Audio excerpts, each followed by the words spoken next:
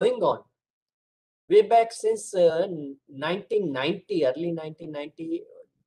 In fact, it was 22nd December 1989 when the United Nations declared an international decade for natural disaster reduction from January 1st, 1990 to 31st December 1999, during which various initiatives were done.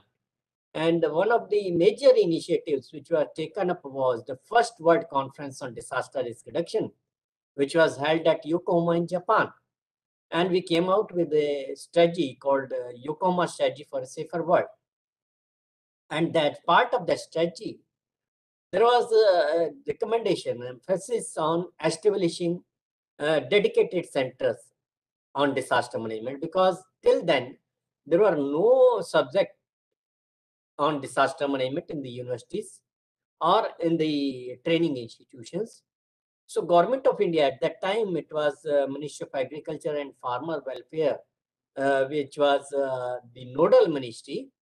They established in March 1995 a National Center on Disaster Management at Indian Institute of Public Administration, New Delhi, and also started with the Center Sector scheme, through which they established the disaster management cells and centers at the various administrative training institutes, as well as the state institutes of rural development, where our probationary officers from the state provincial services and the central services were being trained. So we started with that initiative, and later on it was realized that this subject is much having broader perspective than what was envisaged earlier, that it's not only the droughts, famines, floods, which are to be dealt with. There are earthquakes, landslides, lightning, and many other disasters, which, including the tsunami, which are affecting our communities. So therefore, in 2002, this subject was transferred to Ministry of Home Affairs. Immediately afterwards, in October 2003, this National Center on Disaster Management was upgraded on 16th October 2003 as National Institute of Disaster Management. And this National Institute of Disaster Management later on also served as the National Institute through the Disaster Management Act 2005 as a statutory body. This Act 53 of 2005 was notified on 23rd December. So these developments took place, and while these developments were taking place, there were a lot of consultations going on, which were being held by the High Power Committee, which was constituted in 1999 and which submitted its report in 2001. And later on, after the enactment of this Act, the establishment of a National Disaster Management Authority under the chairmanship of none other than the Honorable Prime Minister of the country, and also the establishment of the National Disaster Response Force. So the national level institutions were established, and also the state level institutions in terms of State Disaster Management Authority and also the State Disaster Response Force, and to the district level, the District Disaster Management Authorities. So we got the institutional mechanism, we got also the funding mechanism through the Disaster Management Act, as well as through the various finance commissions, right from the 6th, 7th Finance Commission up to the 15th Finance Commission. There have been some provisions with focus on disaster management activities.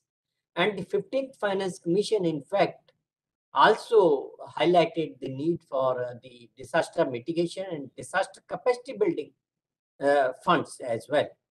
So these were not only the response funds as allocated to the 15th Finance Commission, but also the capacity building funds and the disaster mitigation funds by the 15th Finance Commission.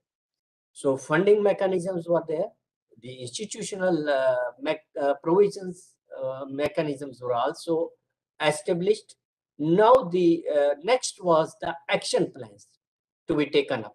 I told you in 1994, we had the Yokohama strategy. It was followed by the Second World Conference on a decadal basis in 2005, from where the Hyogo framework of action on DRR emerged. And the last third conference was held from 14th to 18th of March 2015 at Sendai. Sendai, you know, the place where the tsunami had taken place on 26th December 2004 in the Indian Ocean. Sorry, Sendai is a place where on 11th March 2011, that tsunami, the triple disaster has happened. I mentioned the Indian Ocean tsunami, but the Sendai was chosen as one of the places for the Third World Conference, as the Sendai was one of those provinces, places in Japan where the tsunami, along with the earthquake and the nuclear disasters happened in those areas. So triple disasters was one of the reminders, and from where the Sendai framework on disaster risk reduction has come up. So now from 2015 to 2030, we are following the Sendai framework on disaster risk reduction. And also in 2015, we had two other major agreements that were the in September, the 17 Sustainable Development Goals. And in November, December, we came up with the Paris Climate Agreement. So all these three agreements were amalgamated. And during the first post-Sendai Asia Ministerial Conference at New Delhi, in the inaugural address from 3rd to 5th of November, Honorable Prime Minister actually gave that 10-point agenda on disaster risk reduction. So we are taking these steps forward as per the recommendations by the Honorable Prime Minister under the 10-point agenda on disaster risk reduction, and also as per the mandate given by the Disaster Management Act 2005, and following the principles and the guidance given under National Policy on Disaster Management, which was released in 2009. Besides this, a lot of national guidelines have been issued by our National Disaster Management Authority on specific disasters, as well as specific operational and functional aspects of disaster management. So there are many things to be taken care and taught to the students in order to mainstream disaster risk reduction and resilience with all kind of developmental activities, and also looking into the emerging threats because of the changing climatic conditions, urbanizations, population growth, and rapid rate of developments. We have to actually engage all stakeholders into disaster risk reduction and resilience activities. And youth are one of the most enthusiastic, energetic, and enriched group of society who, if they join, can actually strengthen our endeavors in disaster risk reduction and resilience. So with these kind of programs, I hope we will be able to support and nurture the culture of risk assessment, prevention, mitigation, preparedness, and efficient response, as well as quick recovery in all our disaster situations. And also we will be able to meet the challenges of the emerging threats from the new, uncertain, unexpected, and untimely disasters as well. So we have to visualize the worst case scenarios and take adequate steps and practice ourselves well, so that we act rightly at the right time, at the right place, in a right manner, and we are able to reduce the risk and enhance the resilience of our communities affected by disaster situations. With that word, I would say that we have begun our journey towards disaster risk reduction, and we have to continue this till we are able to achieve our goal of the national policy, that is the zero casualty, disaster-free and resilient nation. And this would be a dynamic process and continuous integrated mainstream process that has to be sustained through our efforts. So I would say that we need to change our perspectives from the reactive, piecemeal, ad hoc approaches to disaster management, then towards the proactive, continuous, uh, and also integrated and mainstreamed approach with all-inclusive and ecosystem-based disaster risk reduction. किसी शायर ने कहा है कि नजर बदलो नजारे बदल जाएंगे, सोच बदलो सितारे बदल जाएंगे, कश्तियों को बदलने की जरूरत नहीं यारो, दिशा बदलो किनारे बदल जाएंगे. So we have to actually change our attitudes, perspectives, and make our will and stance and attitudes towards risk reduction and resilience, as we have shown in the current pandemics, and try to contain and control it well. So with these words, I thank you for this opportunity. Back to you, Dipali. Thank you so much, sir, for your kind words, and we are really thankful to you for your sharing your expert views with our audience. As sir rightly said, disaster management is important because it aims to ensure an effective and coordinated response to the disasters. And the online courses or the webinars or the training sessions are first of its kind in India, which help different users to acquire knowledge based in the subject. And these programs include discussion, queries, clarification, and end of course projects which are evaluated. So, with these words, I urge the audience to kindly raise your queries and questions with our speakers so that we can make these sessions interactive. So, before proceeding ahead, I would like to request for the special address, Professor Venkatesh Datta. Before introducing Professor Datta, I would like to say something. For the special address, we were supposed to have Professor Sanjay Singh, Vice Chancellor, BBAU, but because of some urgent meeting, he suddenly left out of town. So we are obliged to have Professor Venkatesh Datta to give the special address to our audience. So before calling Professor Datta, I would like to introduce him. Professor Datta is a sustainability practitioner and a thought leader specializing in natural resource management, environmental flows, water quality, river restoration, urban environmental planning, and climate policy. He has contributed to significant changes in public discourse, law, and policy for environmental sustainability and natural resource management in India. He has about 20 years of professional experience in areas of land use and zoning regulations, catchment planning, river restoration, and eco-hydrology. He is a Fulbright Fellow and a British Chevening Scholar. He is a Professor of Environmental Sciences and Head of Civil Engineering Department at BBAU Lucknow. So we are highly obliged to have you, sir, with us. So I kindly request you to take over the virtual stage and please address our audience with your special address. Over to you, Professor Datta.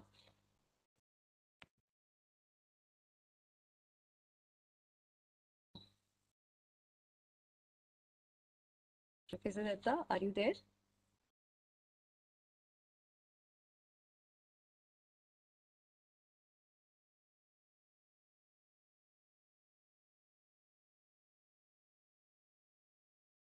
Professor Datta?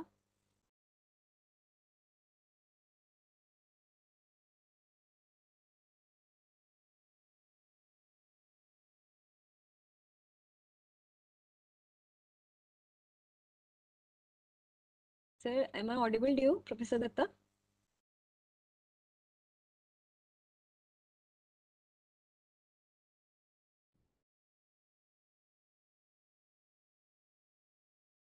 I think we are having some technical glitch. Professor Datta, are you able to hear us?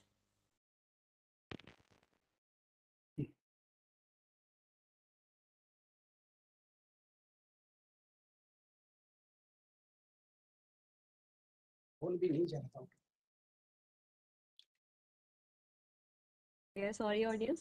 Just a few seconds, a minute more. About to call Professor Datta.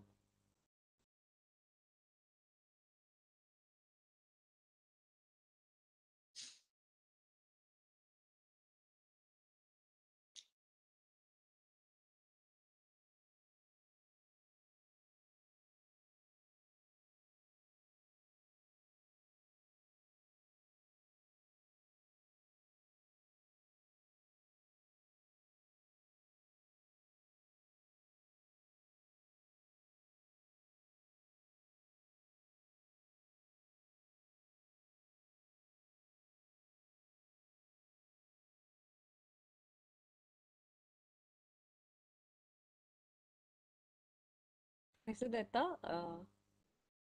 are we audible? Hello, am I audible? Yes, sir, you're audible. I Yes, think sir. there is Please some go ahead. problem with the bandwidth, suddenly the screen disappeared. So I missed the last 2-3 minutes. It's completely okay, sir. You may proceed, sir, with your special address, sir. Sir, Okay, in case of the bandwidth issue, you may turn off the video so we can hear the audio clearly. In right. case of the So bandwidth I hope issue. I'm audible now. Yes, sir. So Audible and visible both. right. So thank you very much, Professor Haldar, to for giving this opportunity to collaborate with our university. And it is indeed a great pleasure to work together on an issue which is very close to my heart, and also to the entire scientific community working on disaster management. And I must thank Professor Surya Prakash ji for setting the context. This theme is quite topical these days. We are having a series of disasters, especially the flood disasters. Lot of western disturbances is coming, and the rainfall was also quite erratic for the last 2-3 years. In If you see the pattern of the South Asian monsoons, so this inaugural talk was supposed to be given by my vice chancellor, but he's traveling these days, and he's attending some meeting at UGC. So I'm speaking on his behalf, just to give you some idea why we are doing this workshop together. A lot of disasters, especially related to rivers, are happening from the fragile mountainous regions of the Himalayas.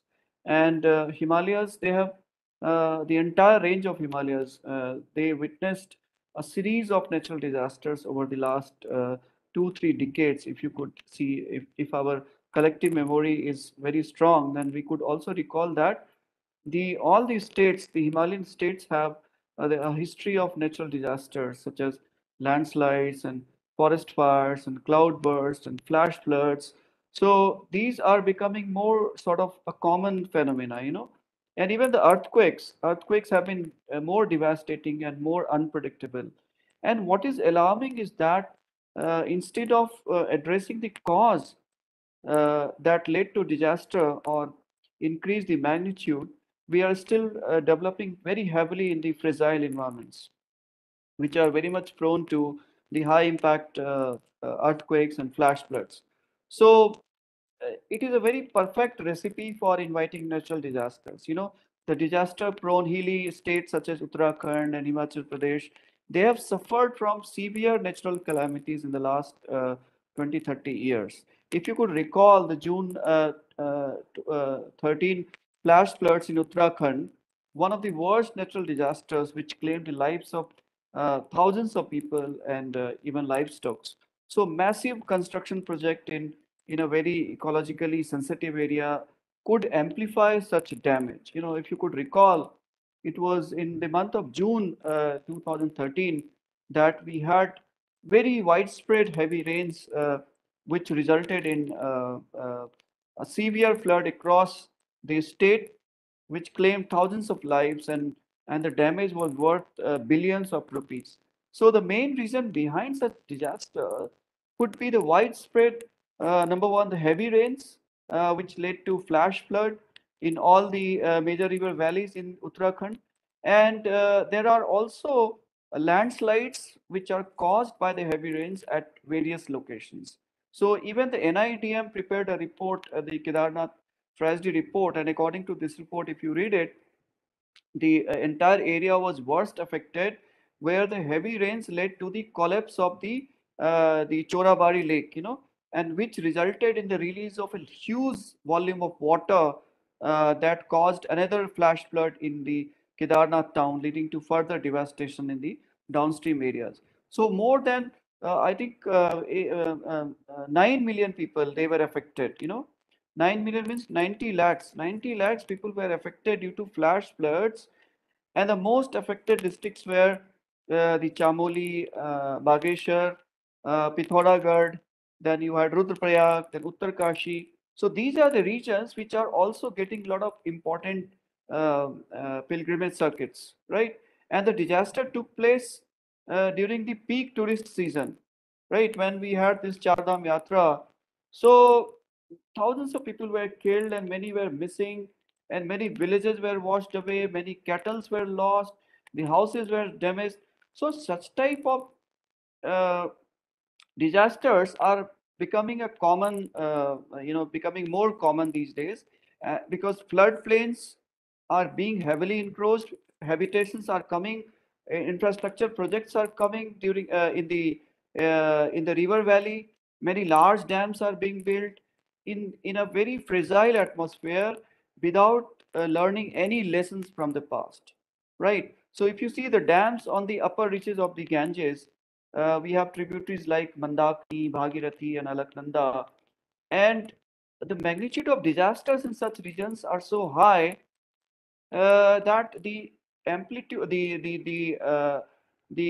impact of disaster on the ecosystem, if you convert into monetary terms, could be huge, because we don't yet uh, have the capacity to calculate the loss of ecosystem processes, loss of river systems, loss of entire ecology, right? So such projects, if you see the kind of disasters such as earthquake in Uttarkasi and Chamoli 99 earthquake, then there were series of landslides and cloud bursts and flood events in Ukimat and Gona and Khetgaon, so Bhatwari and Uttarkashi.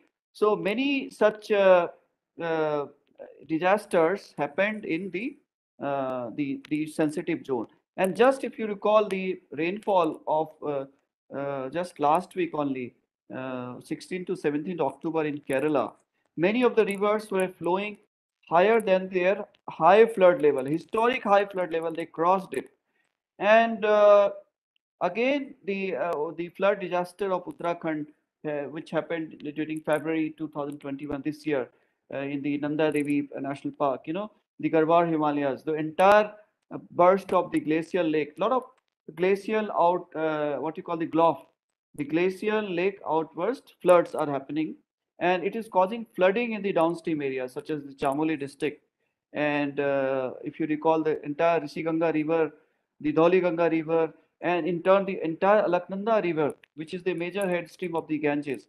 So because of this disaster, around 200 people were killed, and many of them were missing. Many of them were workers at the Tapovan dam sites. So we are going to have more such disasters if we do not learn from our previous mistakes. If we do not learn to become proactive, if we do not take the integrated and ecosystem and inclusive approach, as it was pointed out by Professor Suri Prakash, and there's an added layer of threat onto the already stressed Himalayas, that is the climate change.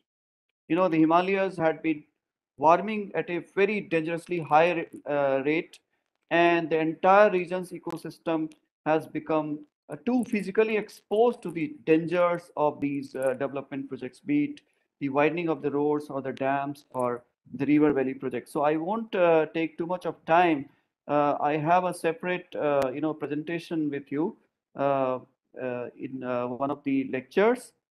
So to conclude, I look forward to hearing from all of you. Let's make this entire workshop more interactive. There are many good speakers. We have Dr. Sri Lakshmi, and then we have Professor Abhijit Mukherjee, who is a renowned professor. He got Shanti Swarup Bhatnagar Award last year for his work on the groundwater systems.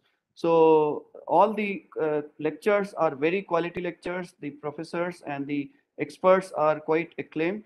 So I hope your time here would be quite fruitful, and feel free to raise your doubts and come back to us. Thank you so much.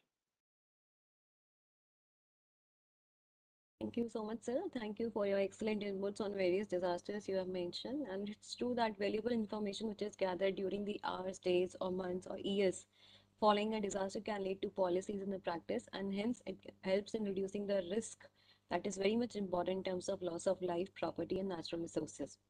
So, thank you once again, sir, for joining and delivering a special address to our audience. Thank you so much. So heading towards our technical session now, I take the opportunity to invite our first speaker. She is P. Sri Lakshmi. She's having the qualification of Master of Science in Information Technology. She's been designated as Scientist SF and Head Emergency Database Service Section.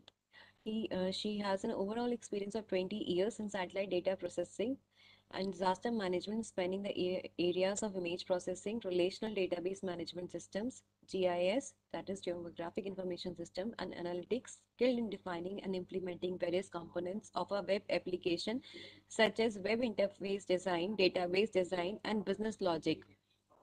She is currently responsible for implementing National Database for Emergency and Management project at the behest of Ministry of Home Affairs. The work involves database integration, organization, and development of decision support system tools, hosting, and dissemination of the services to state and central disaster management authorities to aid in relief and rescue operations during the disaster emergency situation. So with these words, now I hand over the stage to Sri Lakshmi ji ma'am to kindly address the audience with her presentation. Over to you, ma'am. Am I audible? Yes, ma'am, you're audible. I have given you the presenter rights also, ma'am. You can share your screen. Yeah, thank you.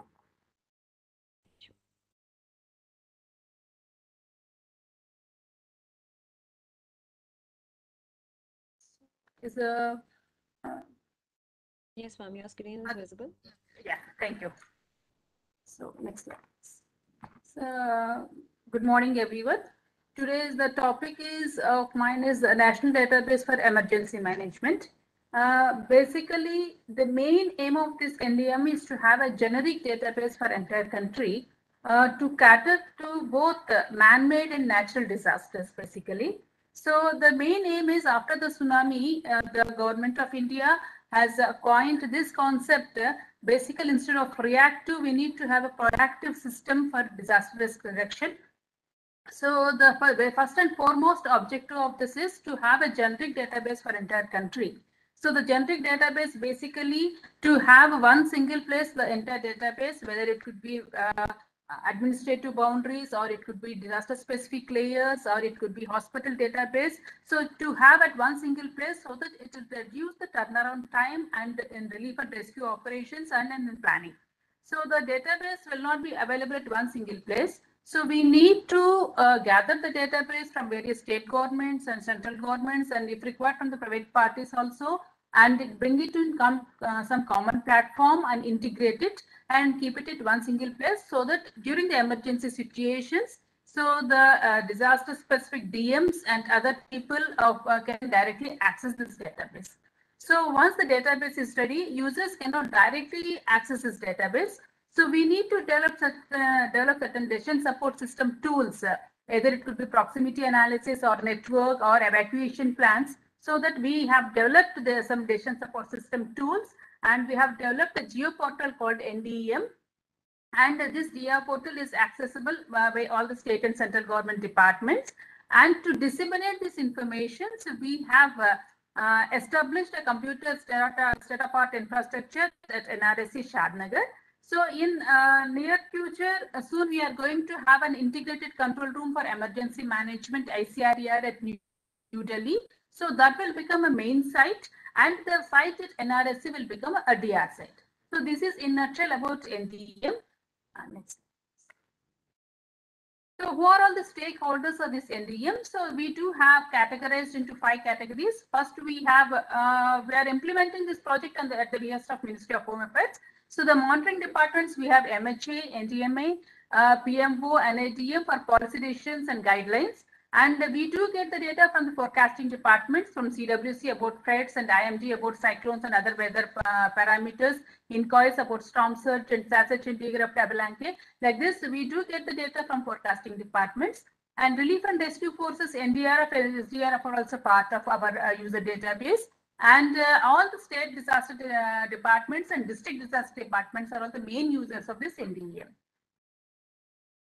So as I told you, the very first version was launched in 2013. After that, with so many improvements for almost every couple of years, we are evaluation based on the user feedback and all. We are improving of the portal, and the latest version is the version 4, which we are launched in 2021.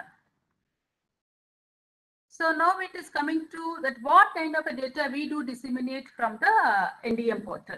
The very first thing is India, even though we have so many disasters, hydrometeorological disasters are the more, this thing 70% of the disasters occur due to hydrometeorological disasters. So that's why we do have the information from cloud movement, from IMD and RINSAT series.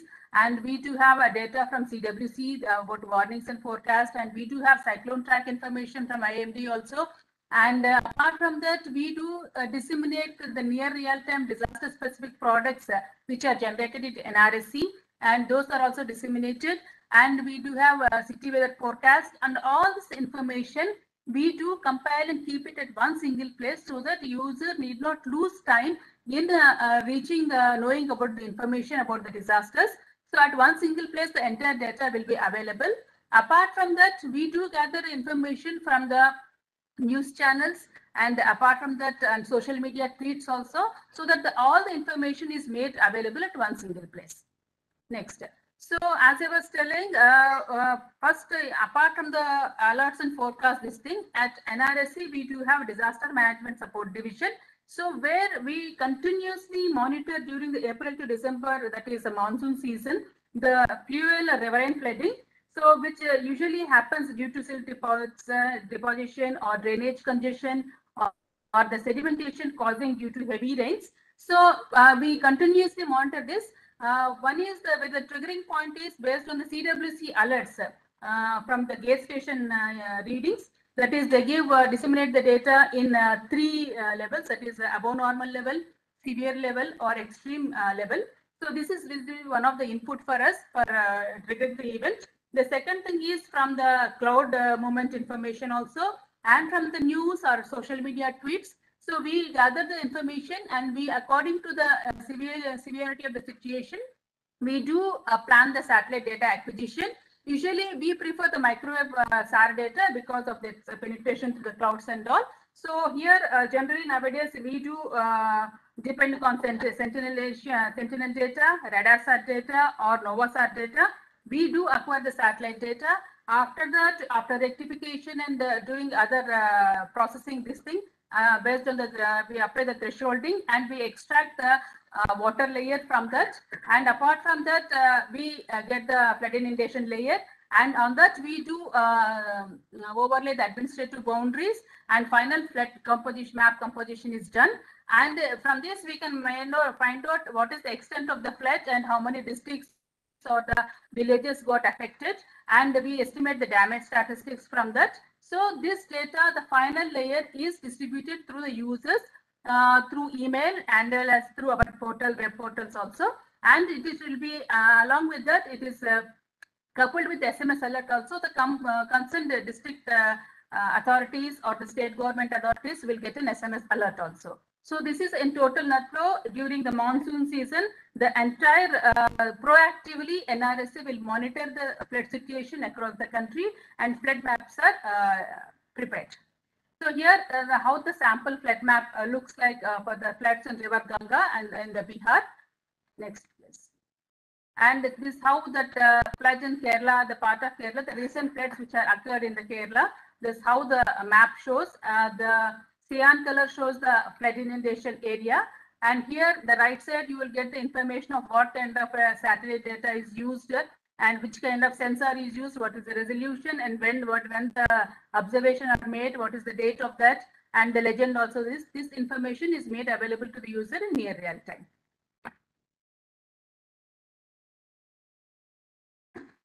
So this is how our NDM dashboard looks like. So the moment you type ndm.nrsc.gov.in, so you will get all the information about the alerts and warnings or the information which is available in the dashboard. So the right side part, you will know the current disaster specific news which we gather from the social news channels, authorized news channels. And the very first tab here is a near real-time flood layer. So here if you click that, so you can select the state. Suppose if we select Assam.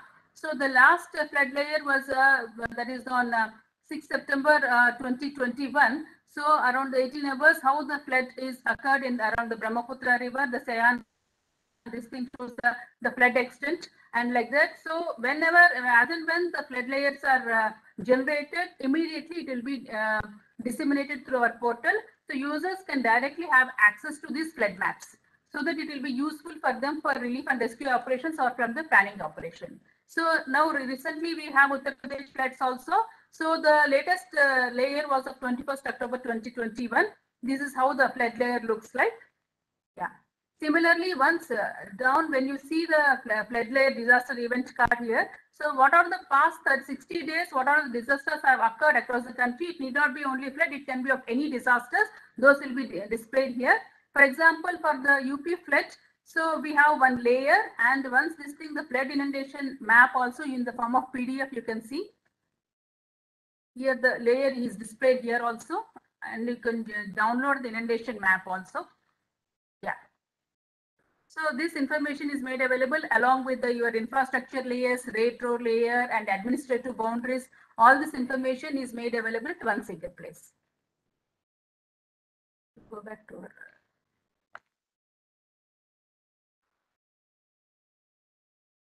Yeah. So apart from that, normal during the flood season, we do monitor the transboundary rivers also. So in the year 2008, the Kosi River, where the breach has occurred in the part of Nepal, these are continuously monitored, and totally 3 districts were inundated for more than a month. So we updated the information using the space-based inputs. Continuous satellite data monitoring is being done, and information was given for every 3 to 4 days. So this is one of the flood response. What do we carry out? Next. So here during this time, we have prepared the progression maps, recession maps, and flood persistent maps also. So how many villages got under flood for more than a month? That information was given. Very close monitoring was done for the Kosi floods. And based on the landslide of the transboundary rivers, Sankoshi River in this thing got landslide occurred in the year 2014. So using the multi-temporal satellite data, the analysis has been carried out. So so that this has helped in the government so that to avoid major disasters in the Bihar. So like that, apart from the routine this thing, we do monitor the breaches which are occurred, or based on the landslides, what kind of a inundation is going to be occurred. This continuous monitoring is also being carried out by NRC. Yeah, so having the database of continuously monitoring, we do have a rich database of more than 2 decades. So based on that, we have prepared flood hazard zonation atlases.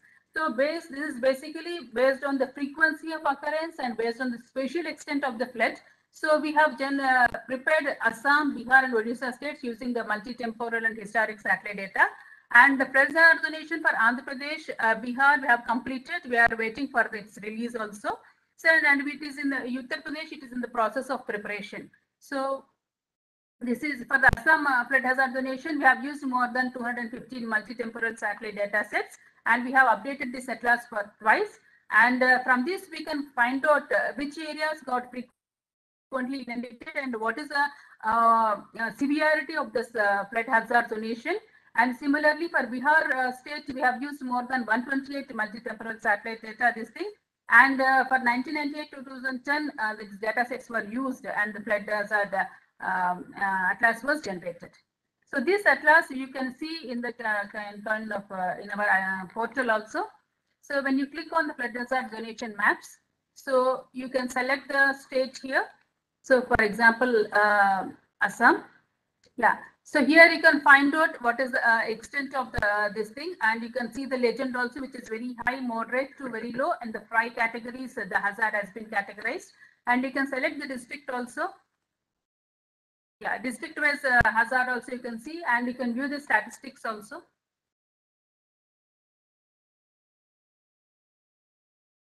Yeah, so you can see the statistics depending upon the very low and high. So how the districts got affected is also you can find out from Dhubri district. So apart from that, we do have aggregated flood maps wherein the frequency of floods is not much, but we do have some historical data. Based on that, we have prepared flood aggregated flood maps also. For example, Kerala. Yeah. So using the past 20 years data, wherever based on the active incidence of that. Here you can find out the flood occurrence in the cyan color. For this, we have generated the segregated maps for 6 states. And so this is basically near real-time flood mapping is during the flood season and during the incident is occurred. And flood hazard atlas are basically meant for preparation and as well as mitigation phase. This hazard zonation is being used. Apart from that, we are working on spatial early warning systems also, wherein we have generated a medium range flood forecast model for Godavari and Tapi rivers. So using the HEC HMS model, we do calculate the discharge level during the monsoon season. So whenever the flood this thing is above normal, using the HECRA system, we do generate inundation simulation models also. From this, we can find out which districts are likely to be inundated and what is the extent of flood is going to occur for each district village wise. And apart from that, it has a lead time of more than 60 hours. So this is basically, you can see the this thing in our portal. So this is the Godavari basin, and we can select one district like hydrographs. So we can get the hydrographs for it will give you the highest flood discharge of this thing during that particular date. So this initial as a forecast this thing, so that user will be prepared. What will be going to be the flood extent? This early warning system. Similarly, in inundation simulation, you can see on the 26th July of this year. So the level was above normal. So the inundation simulation, this thing was done, and you can see this thing, and you can see the affected villages also. Yeah. So these are all the affected villages. So it will give you the, based on the percentage of village affected area, it is categorized into the different colors. So, and apart from that, you will have a list of districts and along with the panchayat and other information, and it will give you the percentage of flood for each district and village also it is given, so that it will be 60 hours lead time is there. So it is very useful for planning and relief and rescue operations. So next slide, please. So apart from this near real-time flood hazard maps and flood inundation maps and spatial flood early warning, and whenever there is a disasters like landslides and earthquakes also, we do disseminate the near real-time data through our portal. So along with this, we have a database of infrastructure layers and administrative boundaries and hospital. So along with this, as a wholesome user can visualize the data. So when it comes to the NDM salient features, so these are all the salient features of a national database for emergency management. The very first one is the product catalog. It will give you the disasters which are occurred from past 2 years. As a snapshot, you can visualize what are all the major products you have disseminated from that testing. User has a provision to download this in the form of PDF also. And in the disaster dashboard services, we do have the alerts and warnings from forecasting agencies like for IMD, cyclones, CWC, floods, and other things. And our own MOSDAC products we are disseminating through our portal. And as I already told, disaster-related information of current news and social media using some automatic programs. We run this program and fetch the specific disaster-specific news and give it to the people. And you can have the field photographs also. And we have enhanced the services compared to the previous versions are there. And disaster event card from past 60 days, what kind of disasters have occurred. And the user can visualize the geospatial layer as well as you can download the maps also. And here in the version 4, we have extended the regional language support for this. Like earlier, the portal used to be there only the bilingual. Now we have the portal in Telugu, Tamil, Malayalam, and Bangla, and we are extending to other languages also. So here, when it comes to data visualization part, NDM has a multi-scale geospatial database. For entire country, we have divided the data into state-wise. For state-wise database, you have the database of 1:50,000 scale. For district-wise, wherein 350 multi-hazard prone districts are identified. For these data, the data is available in 1:10,000 scale. And apart from that, we have 496 class 1 towns. We have identified wherein the data is available on large scale, that is 1:4,000 scale, the data is available. And apart from this vector data, we do have satellite imagery to complement the vector data for better visualization. We have the data from 5.8 meter to sub-meter data. And here in the version 4 is concerned, we are experimenting for having a 3D visualization. We have carried out for the Assam state. And we have enhanced the database also with the new satellite database and as well as large scale database. And when it comes to scale-based dynamic rendering, we have a visualization from state level to street level. That means total 17 zoom levels are there where user can view the detailed database, including the building footprints also user will be able to see with the visualization, enhanced visualization. So having this kind of a database,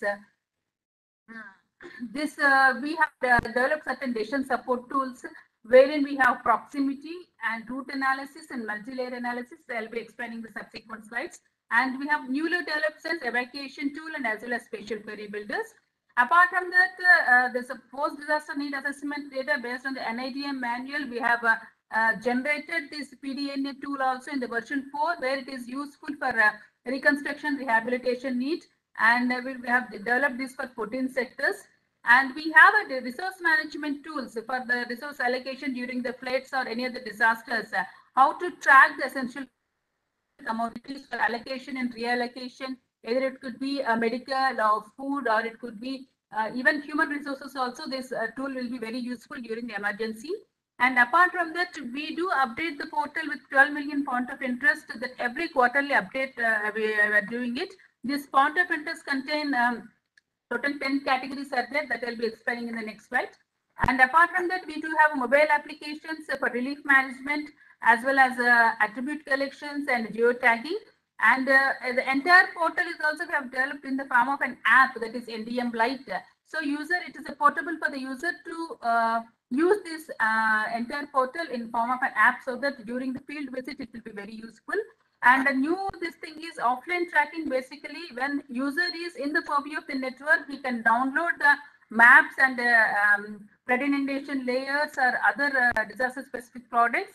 And whenever he is going towards the field wherein he will not have the network, and he will be able to use these maps in the offline mode also. So then users have a provision to update the damage statistics during the monsoon season or during the rainy season, so that they can directly submit the damage statistics to MHA. This module you have developed based on the format provided by the Ministry of Home Affairs. So then apart from that, we have an app of incident reporting wherein this we have developed after we have a collaboration with NDRF people. So wherein user will be able to report an incident either through mobile apps or to SMS or using the portal also. And he'll be able to even take the field photographs also for situation assessment.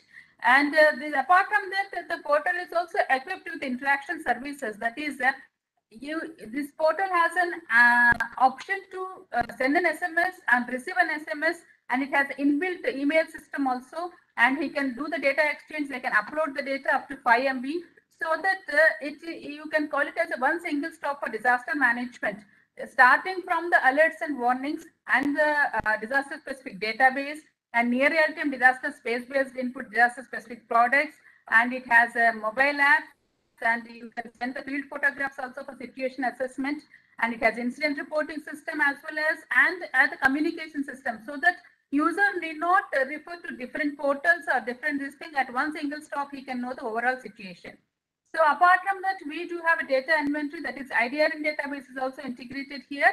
So that is basically it will give you the information of relief and rescue equipment which are available at what place they are available, how much quantity they are available, so that as a visualization they can do the geospatial visualization also. And we have the information about the NDRF equipment, and the portal is also integrated with the census data, so that socioeconomic data information is also available. And the first and foremost important is the historical database of disaster specific products. We do have the database from 1998 to till date, so it will be a knowledge database, so that when you know the historical how the disasters have occurred, so that you can use an annual database, and you can always be useful for planning and preparation. So when I was talking about the database, we can categorize the entire database into base layers, thematic, infrastructure, and non-spatial database. In the base layers, we are having all administrative boundaries are there. So which jurisdiction that disasters has been occurs, and you have coastlines, rivers, surface water bodies. All this information is made for entire country. This database is available. I can say approximately 39 layers of the database is available for entire country for each state. So when it comes to infrastructure layers, we do have railway stations, hospitals, airports, helipads, and all river gate stations are there. Your dams are there, ponds are there. So all this information is required during the emergency management and disaster management. When it comes to thematic layers, basically they are derived from the satellite information. So land use, land cover data is there. Basically, using this map, you can find out which area got affected, whether it is urban area or it is a forestry area or it is a mining area. That information you will get it. And you have surface water bodies, you have forest boundaries also, and you will know the settlement points are there, and meteorological data is also there. Slope is basically useful to know that for carrying out inundation simulation runs, so that where the water flow or this thing may occur. And we have the raster data, digital elevation model is also there, and satellite data products are also available. And as I was telling, we have health database, socioeconomic database. All these layers are available. And you can see on the left hand side how the visualization can be carried out from a detailed this thing. From this thing you can visualize even the street names and the building footprints and other infrastructure layers which are available, railway tracks, even the railway stations. All this information is available in the visualization. So this is, I was talking about 12 million point of interest. We have categorized into 10 categories. You have community centers, we have transport where the bus stops are there, even the parking areas are there. So anything can be useful during the disaster, this thing is concerned. And we have health services are also there, including eye banks and including the blood banks, all this information, even medical shops. This information we do update every quarterly. And we have important landmarks also, and financial services and recreation services. So during the emergency or during the floods or any other this information is very vital in carrying out the relief and rescue operations are concerned. So this is what I was talking about, the disaster specific tools. So first we have the proximity tools. So using at one single point, you can select a point. Either if you know the latitude, longitude, you can type, or you can select from the map itself, so that you can create a radius, or you can give a buffer of up to 25 kilometers, and you can select what kind of facility you are looking for. Either it could be a hospital, or it could be a relief shelter, or it could be any other emergency facilities which is required. So immediately this tool will be able to give you what are all the nearby facilities are available with the on the visualization on the map, as well as you can see the from the nearest to farthest point, including the distance from your source also it will be giving you. User will be able to download this map in the form of PDF and take the printout as of the particular report is concerned. So having known the source and destination, now we have another tool called route analysis tool. It will be able to give you the what is the optimal path which is available to reach from source to destination. It will give you the routes into this thing. One is based on the time and as well as based on the distance also. And user also has an option to create a hindrance. Suppose during the flood season and any other this thing, some of the roads get damaged. So if you have the prior information of those roads get damaged, immediately you can create a polygon, or you can intersect with the flood inundation layer, so that immediately you will be able to get the order on the best alternate routes that are available in the route analysis is concerned. When it comes to multi-analysis tool, so user will be able to add multiple layers. Suppose here you can see the flood inundation layer. User, he can draw a polygon and he can find out what is the extent of flood for that particular area. User will be able to get the even statistics reports also. He can get the pie diagram or bar chart also, indicating the in each district or village how much area got inundated or how much area got damaged also. So when it comes to evacuation tool, so whether when you have a flood inundation area or any other disaster specific data you have, so if you want to evacuate people, so basically using certain parameters, first of all, it will identify what are all the villages which got affected because of that particular disaster specific data. So first it will give you the list of villages which got affected. Based on the parameters like what is the proximity to the nearest road, or what is the elevation of that particular area, or based on the other facilities infrastructure are available. Based on that, it will calculate it and it will give you some internal rankings, and it will list out the best possible relief shelters in the ranking from 1 to 10. So it will be easy for the disaster management to evacuate the people during the floods or any other disasters are concerned. This is a new tool we have developed. Similarly, we have a special query builder also. So they can query or filter using the existing special layers, whether it could be administrative or district, or it could be an hospital, or it could be any other thing which is available in the database. Using the special query builders, user will be able to get that particular area on the map, as well as the information is also available. And apart from that, geospatial search tool is also available, where user can just type, suppose if you are looking for Apollo Hospital and any other hospital, you can just type, it will fetch, and it will give you the place where it is available on the map. And if it has any attributes, immediately if you right click on this particular information, so it will give you where it is located, what is the latitude, longitude of the particular hospital. Suppose the attributes are fed into the system. So what is the specialization of hospital, how many beds are there, that kind of information is also can be made available in the geospatial search is concerned. So this is what I was talking about, post-disaster need assessment is concerned. This thing totally we have developed it for 14 sectors are concerned. So this thing based on NIDM manual, we have fetched the formats and all. So user can make use of this PDNA tools during the disasters. They can fill up this thing. It will be very useful for the scientific assessment of recovery and reconstruction needs. So I was talking about the IDRN equipment is concerned. So this equipment usually will be able to get. So based on the type of disaster, suppose if your floods are there, you maybe require the life jackets and all this thing. So user can select a particular category of the item. So then user will be able to get on the map where that equipment is available, how much quantity is available. You can even find out who is the contact person and where the address is there, so that during the relief and rescue operations, this will be more useful. So resource management tool, so it is basically an inventory of the essential commodities are concerned. So user can allocate and reallocate this essential commodities, and they can generate the reports also, and so that they'll have a track of the total resources which are available at one single place, so that during the relief and rescue operations, this module is very useful. So apart from that, we do have the mobile apps. So one is the incident reporting system is concerned. So basically, we have in incident reporting, we have tied up with NDRF battalions, so that we have built in up the hierarchy of approvals also in this incident reporting system. So user has a provision to even get the field photographs also. And apart from that, in relief management, we have 4 modules. One is distress call, it is like SOS. So the moment if you just press this button, the person who is sitting in the control room will be able to get the information on that particular place. The user is in need of some relief and rescue operation.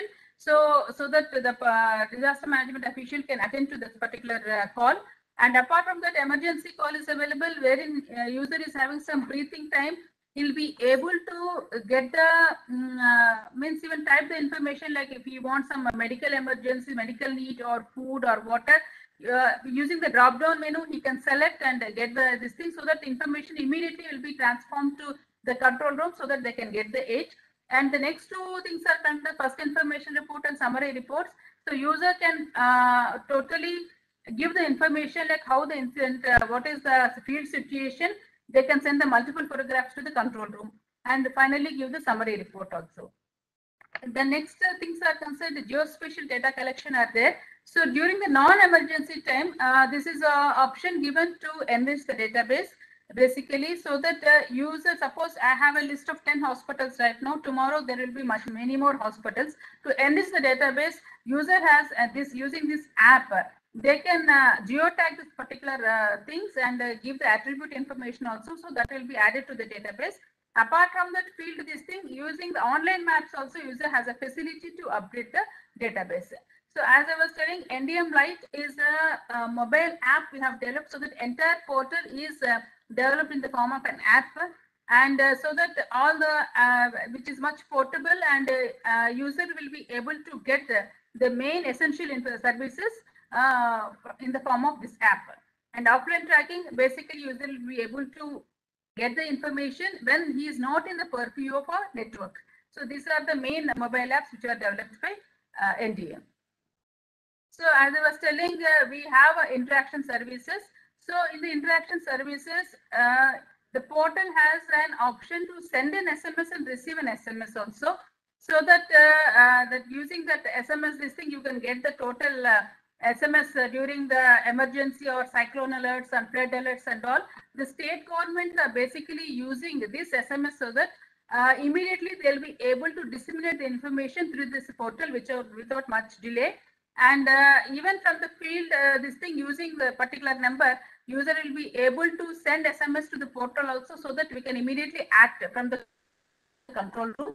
And it has, as I was telling, user can broadcast the group SMS also. So you can create a group SMS, like a district-wise SMS or village-wise SMS. User has the option to create a group and broadcast one single message to one-to-many kind of a thing. But this particular thing requires some moderation, because it's an emergency, a disaster alert what you are giving. In the email system is concerned, user have internal email system is there.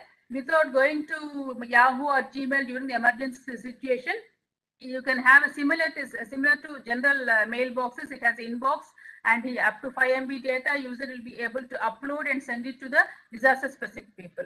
So this portal is basically generated or developed for disaster management officials across the country, so that during the emergency situation, from the alerts to the dissemination, so one single platform, user can use a database as well as this interaction tools, so that without losing much time, he'll be able to get the information. Using the disaster specific products are also as well as disseminated within no time, and the user has some disaster specific DSS tools are also available, and IDRN data and socio-economic data is also available, so that it will be as a one single platform. User can make use of this particular portal.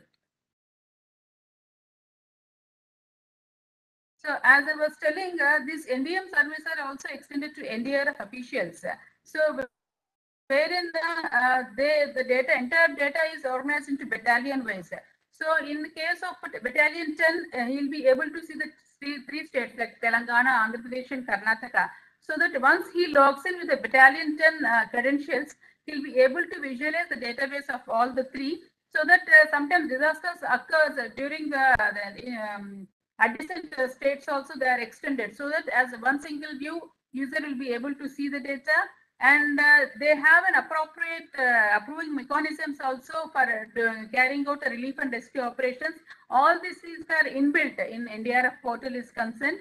And once that incident has occurred, from incident reporting to summary generation, we have generated simulation. This thing, mock drills were also conducted, and training programs are also conducted battalion wise, so that during the floods or cyclones or any emergency situations, user will be able to, NDRF people will be able to directly take the advantage of the database as well as the decision support tools which are available in the portal. They can make use of that, and they can enhance that relief and rescue operations. So apart from that, we have training materials also, and we have brochures and flyers and mock drill exercises are also available. User can directly download these things in the our home page itself. For this thing, there is no login credentials are not required. Otherwise, for using the database and other DSS tools, definitely credentials are required for this particular portal. So we just will have a live demonstration of the two DSS tools which we have developed. So this is the once you directly log into this thing, this is how the dashboard looks like. So we have the this thing, apart from the disaster specific products, We have current weather information from IMD and water level, CWC water level. Data there where I was telling about, it will give you the gauge station information where which are above normal are there, which are normal, which are extreme.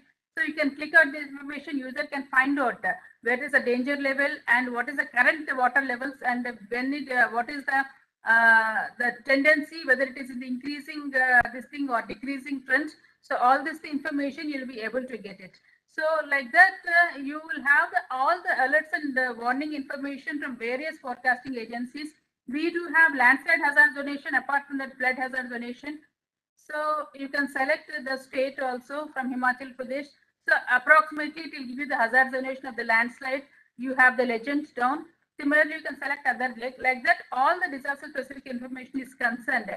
We have kept it one single place, and we have cyclone tracks and information is also available. So when during the Gulab cyclone, other these things. So every 2-3 hours we do update the cyclone track. Apart from that, we do generate the risk maps. So what are the likely areas which are going to be affected, and what are all the facilities available in those areas? Also, you can see Gulab cyclone facility map video.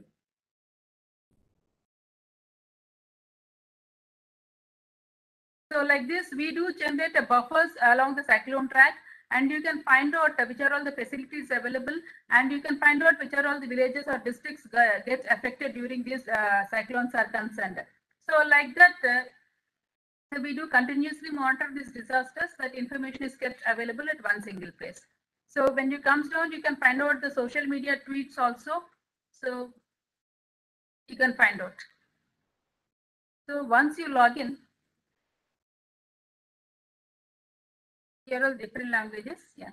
So we do have two kinds of logins here. We have a state login where the user will be able to see the state specific database also. And if you have central login, user will be able to see the entire country's database.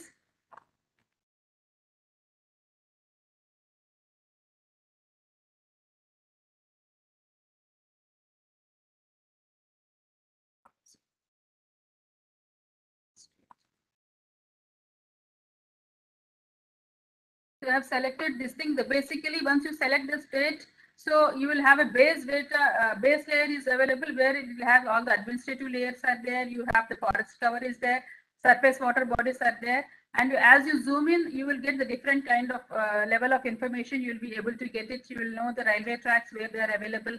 You will know the point of interest where the hospitals are there. So all this information user can see and visualize.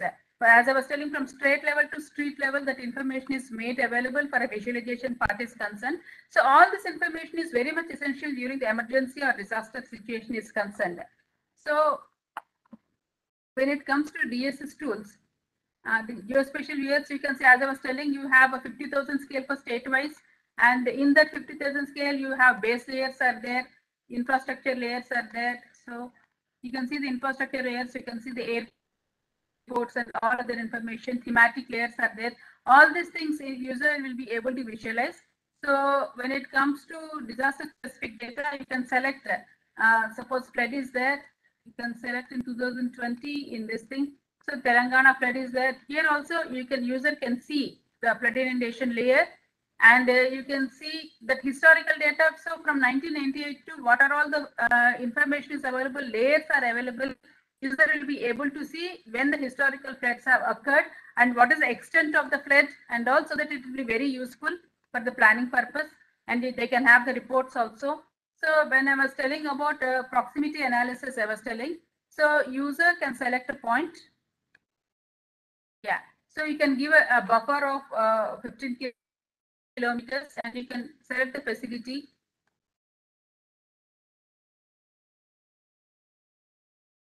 So here he will be able to get, so which this thing, what is the facility available, and which it will give you the name of the facility, what is the distance, what is the address. So if in the database, if attribute information is also added, so here you can find out what are the information. Apart from that, if we have a facility of, I was telling you, specialization, how many beds are available, whether ambulance facility is available, that kind of information also we can feed into this thing. Framework is ready. So during the emergency situation, the database can be directly visualized. Next, it comes to route plan. So you can select this thing.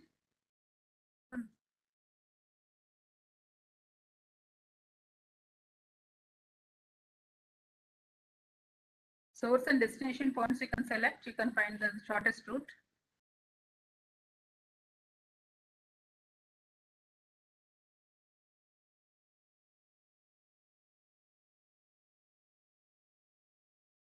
Yeah. So it will give you the two kinds of this thing. One is shortest route based on the distance. One is the shortest route based on the time. So based on that, you can see, and it will give you that which highways it is passing through, and in each highway segment, what is the time taken for traveling. All this information it will give you. Here you have an option to create a hindrance, or you can include an obstacle also, so that that particular route can be avoided. So you can select a line or polygon, or you can select a disaster. If already flood inundation is there, that this thing also you can create, or you can select a line. So it will give you what is the alternative apart from this.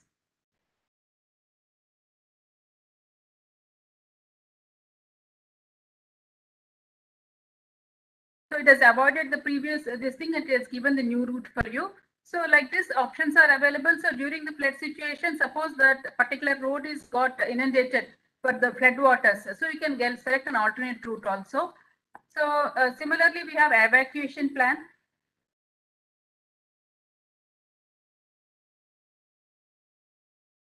You can select a disaster specific this thing flood for the 2020, and first you can select this thing. So immediately it will be giving you for those this thing which are all the villages which got affected. Initially it will give you that information of villages. Then you can select a particular village.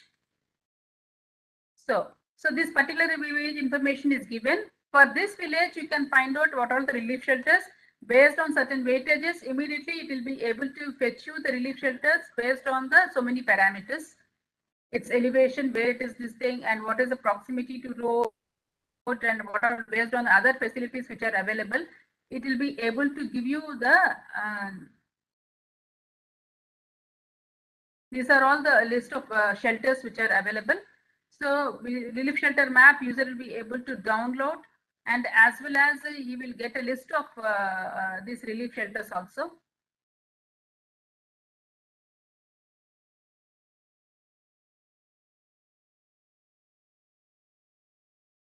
Yeah. So down you will get what are all the relief shelters which are available in the ranking of serial number 1 to 10, and what is the distance from that village also it will give you, and it will give you the location also.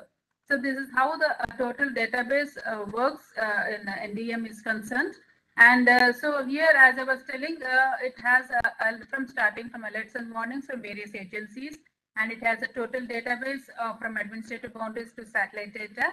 It has built-in certain decision support tools, and near real-time space-based inputs are also incorporated from time to time. So this is in a nutshell. So any this thing about NDM is concerned, any queries or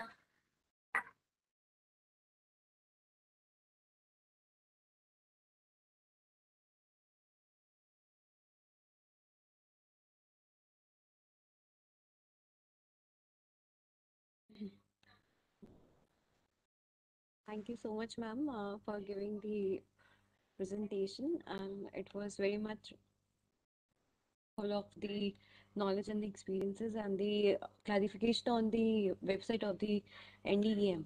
And thank you for the putting the extremely informative and all valuable. All above the session was very much valuable, and I look forward to putting up some of the techniques I have learned today into the practice, ma'am. We have few questions, ma'am. So the first one is. The first question is, how can we differentiate between a facility map and the buffer map?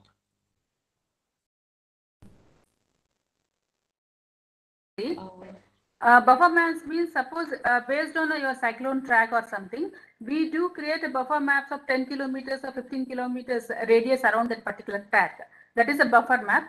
Generally, it will give you just that administrative jurisdictions or villages which are likely to be get affected by a particular disaster.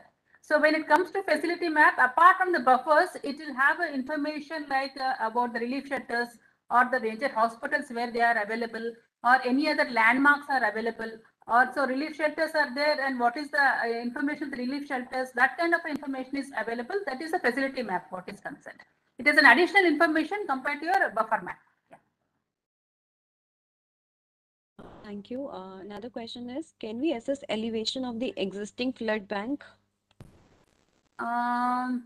Actually, this thing is, yes, we can assess, but we need to have a finer digital elevation model data is also required for that. I think it is possible to do that. Thank you so much, ma'am. I think we are done with the question and answer. Thank you once again, ma'am, for joining and delivering such a wonderful session to our audience. Thank you so much, ma'am. So moving ahead towards our next technical session, we have with us the next speaker, Professor Abhijit Mukherjee. Just a minute, let me confirm whether he has joined or not.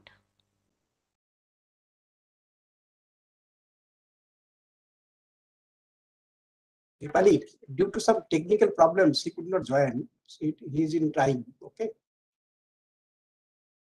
Okay, sir. Okay. So meanwhile, he joins us. Let me give a brief introduction about him before he joins. So Professor Abhijit Mukherjee is a PhD scholar in hydrogeology, graduated from University of Kansas, USA in 2006 and completed postdoctoral work at the University of Texas at Austin, USA. He served as the physical hydrogeologist at the Alberta Geological Survey in Canada. He is currently an associate professor at the Department of Geology and Geophysics and the School of Environmental Science and Engineering at the Indian Institute of Technology, Kharagpur, that is IIT Kharagpur. Professor Mukherjee's main research areas are physical, chemical, and isotope hydrogeology, including numerical modeling, computation, contaminant transport, water policy applications. He has published more than 100 international journal articles. He serves and has served an editorial role in the Journal of Hydrology, Applied Geochemistry, Journal of Earth System Sciences, Scientific Reports, ESNT, and Engineering. For his work on groundwater, among several accolades, Professor Mukherjee has been conferred the National Geoscience Award by the President of India in 2016. Kharka Award in 2020 by International Association of Geochemists, inducted as Fellow to Royal Society of Chemistry and Geological Society of America. Named as the top 50 leading scientists and experts who are under 50 years of age. He was awarded the Shanti Sarup Bhatnagar Prize in 2020, that is regarded as the India's highest science award. So this was all about Professor Abhijit Mukherjee. Sir, how much time it will take for him to join? So he's trying. Actually, some technical problem. This Cisco X is giving somewhere some problems. So he's already in line and he's trying. I'm asking again. Okay, sir. Okay, no issue. So meanwhile, when he joins us, let me tell something to my participants. Most of the participants are asking regarding the attendance link, feedback link. So we don't have the separate attendance link. Your attendance is being directly recorded in the Cisco WebEx through which you are joining and listening our session. And this attendance, we will import the attendance from Cisco WebEx, and for this attendance will be used for generating the certificates from our portal. So we don't have any role, physical or manual role in fetching the attendance. It's like it's an automatic generation from the Cisco WebEx, and we are directly feeding it to the generation for the certificates. And for the certification, you are supposed to have, as I mentioned at the beginning of the session, 80% of attendance is mandatory, as it is a 3-day OTP online training program. So every day your attendance must be at least 80%. Then only you will be eligible for the certificate. And secondly, there's no feedback link also. The feedback link you will get after the completion of this online training program. Once the training program will be completed, you need to go to the NIDM training portal once again. You have to log in there, and from there you need to check out your enrolled events, And in the enrolled events, you have to check for the feedback link. Once you fill the feedback link, you will get an option of downloading the certificate, download your e-certificate, and that option will be working only when, if your attendance, as I mentioned, it would be 80% at least 80%. It's not at most, it's at least 80%. Thank you. Please wait few more minutes so that Professor Bijit Mukherjee will join us. I think he has joined. Professor Mukherjee, are you there?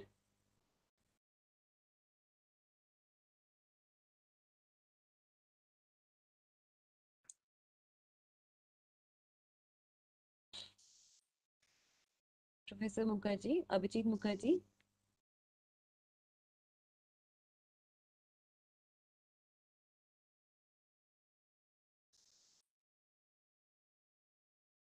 Good Hello, afternoon, hello. Professor Mukherjee. Good Afternoon, sir. afternoon. Yeah, I'm sorry if Good afternoon. today I was not having some connectivity issues. It's completely No okay, sir. problem. No No problem, problem. sir. So you are in time. So, Already we have given the introduction, Professor Mukherjee. Already you Okay. have given your introduction. Okay, okay. Now you can directly go to the All right, stage all right. and you can take your participation. Okay, okay. Let me find the stage. Yes, please. No problem. Please. Okay.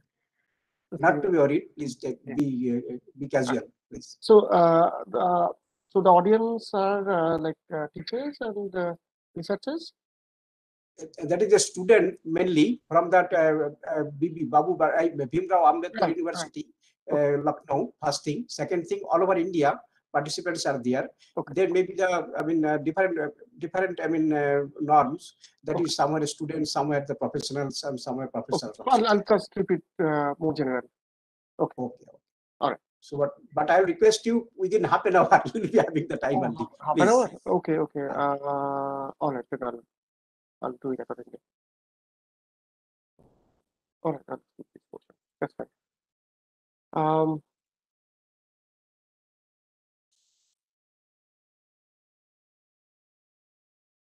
Just 1 second. Share.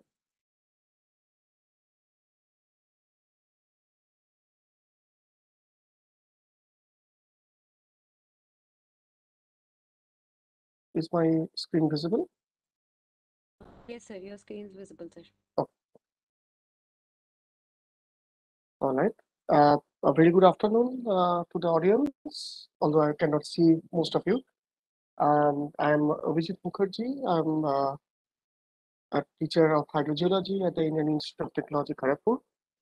And on request of Dr. Haldar, I'm here today. Dr. Haldar has also been our alumni of the department, although much more senior than me. I have joined only about 11 years now. So I'll be talking about a topic which is on interaction of groundwater and Ganga systems, and what are the impacts and hazards that it has mutually.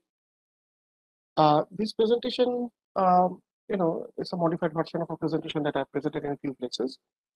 And the work has been done with my group, which is Hydrogeology at IIT Kharagpur, as well as the Advanced Policy Advisory to Hydrosciences, where we advises to various ministries of the government.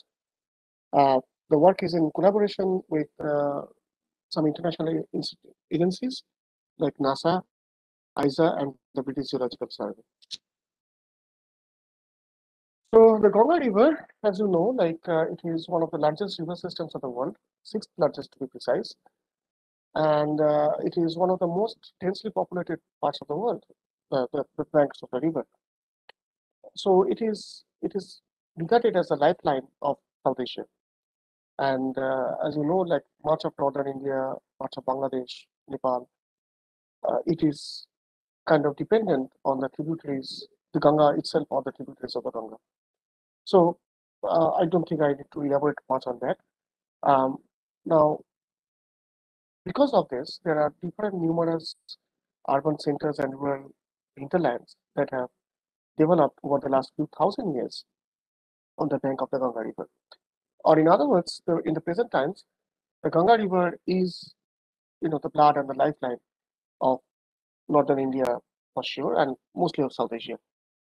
The problem is that being one of the most popular river in the world, it has this inherent problem So the growing urban population, the heavy exploitation of groundwater, as well as the discharge of polluted water mass to the river has polluted the river to beyond human consumption level. So in the last few decades, specifically in the last few years, there have been several government uh, agencies who have tried in their ways to clean up the river. And as we're all aware of, like at present, the Nawami Gange project is going on, and there has been effort to clean up the Ganga river. However, in today's talk, I'm not going to talk about the quality of the Ganga river, but more on the quantity. Now, I'm going to talk about a topic which is less talked about, but this is what something I understand is going to be the future of Ganga. What I'm showing you are some photographs from different stretches of the Ganga river during summertime that me and my students have taken photographs of in the last few years. And I suppose I don't need to say much, like you can just see what has happened. The Ganga river has died out in many of its lower reaches, lower channels. Again, once the monsoon comes in or a good rainfall, much of this water would be filled up. But in the summer times, the channels are really dried up, which is something really ominous, something that you would not expect for a river like Ganga. So the obvious question was that is the Ganga on the verge of drying? Now, if I have to understand this, now I know like people, a lot of people actually, they have been arguing that, okay, if there are changes in the Ganga River or any of these Himalayan rivers, they are mostly being caused by, the climate change, which is, the easiest culprit to catch, and you can blame on it. And I'm sure that climate change is doing few things. But we believe that what we are observing in the Ganga River and the drying of the Ganga River is actually related to something else, something that is not very well understood, not very well studied, and not very well talked about. And that is the interaction of the Ganga River with the groundwater systems in the surrounding. Now, I'm showing you two cartoons, two figures, where we try to illustrate the interaction of the Ganga River, or any river rather, any perennial river, with the surrounding groundwater. And as you can see, the interaction happens in two ways. Either it's a base flow that comes to the river in the top figure, and we call it a gaining scheme. And otherwise, we have the river water losing into the groundwater system. You call it a stream flow capture. Now, this interaction, like these are two masses of water, right? Like one is a river water and one is a groundwater. So you can have interactions either as a physical interaction, so interacting between two water masses, and as these two water masses interact, you will have chemical interactions and also isotopic interactions, because there will be isotopic exchanges. So over the years, with keeping this concept in mind, over the last 10 years or so, we have done a huge amount of work in the Ganga River Basin. So my group have been working on the Ganga River Basin for almost last 20 years, but specifically in the last 10 years, we have been doing subsurface exploration.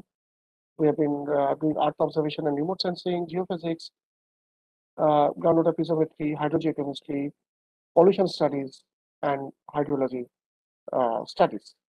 And we have been integrating all this information into big data analytics and AI to model the future of the Ganga River. Now, what I'm showing you is a bit complicated plot. What we're trying to understand is the observations that we have in terms of the Ganga River drying out. Is that just a one-time phenomenon, or is this something that has been happening for some time? Now, unfortunately, or whatever, the water level data of the Ganga River is classified. You cannot really get it unless there are some connectivities. So I was not able to get Ganga River data directly. We have one stations where we do have our own instrument measuring it, But if you are looking at the whole of Ganga River, data is not available, at least not in public domain. So what we depended on was satellite data. Now, there are no satellites that exactly measure the level of the water in the river as of yet, although there are some satellites going out, I think, later this year. But what we have is satellites which can measure the volume of water, at least on surface area basis. What I'm showing you is a plot of that. Now, don't go by the color scale too much. What it talks about, it's a normalized scale. So you would not get the absolute value. What it talks about is red is bad and blue is good, which means that if you have red color, that means the water, the water extent is decreasing than what the normal should be. Whereas blue means there is more water than it should have been. On the x-axis, you have the distance, and we are starting from Varanasi to the Bay of Bengal. And each of these pixel weight is about 10 kilometers. So we did this study from 2003 to 2015. And so each of the color bands are for 1 year. Now, what you can definitely see that from 2010 onwards, the redness all across the river has increased quite drastically.